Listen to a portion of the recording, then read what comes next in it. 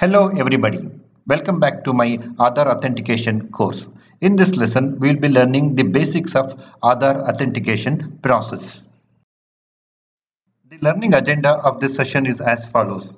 At the end of this session, the student will be able to, number 1, understand meaning of Aadhaar authentication. Number 2, explain what happens during authentication process. Number 3, Aadhaar attribute categories. Number 4, list of attributes under each category. And finally, the general uses of Aadhaar authentication process.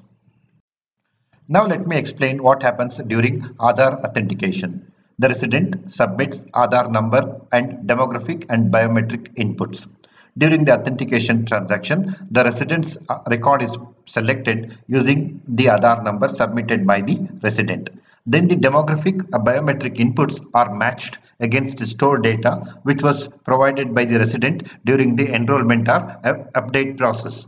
Fingerprints in the inputs are matched against all stored 10 fingerprints of that resident.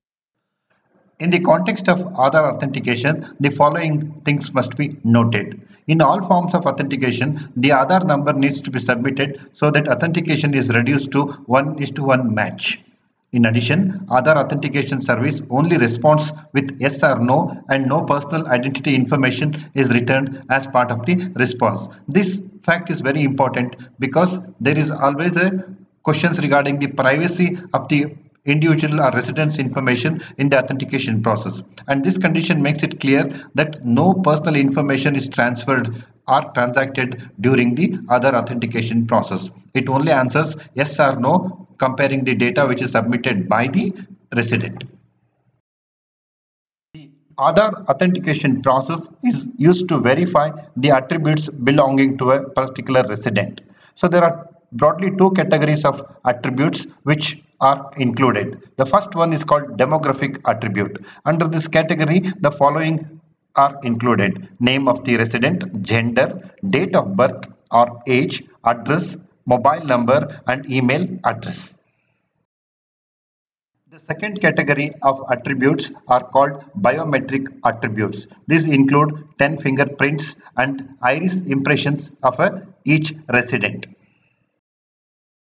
In addition to the demographic and biometric attributes, two more attributes are used. They are called OTP and PIN, one-time password sent to the resident's mobile number during an authentication process. For example, if you are creating an account on the DigiLocker system, then a OTP mechanism of verification is used.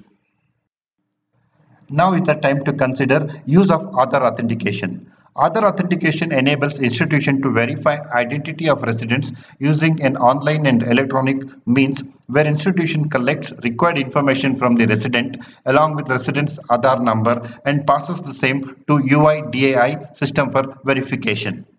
Aadhaar authentication service provides services to instantly verify identity of a resident against available data in CIDR. Based on the needs of the service, different identifiers could be used along with Aadhaar number. These identifiers could be a combination of biometric such as fingerprints, iris impressions and or demographic information such as name, date of birth, address and or a secret PIN or a OTP number known only to the resident. Now let me conclude the lesson. Aadhaar is an online resident identity infrastructure built for Indian residents.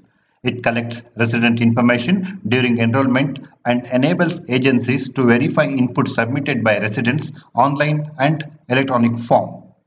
In an authentication transaction, Aadhaar does not share any resident information but merely responds with yes or no after comparing the submitted data with the data which is available and stored in the CIDR.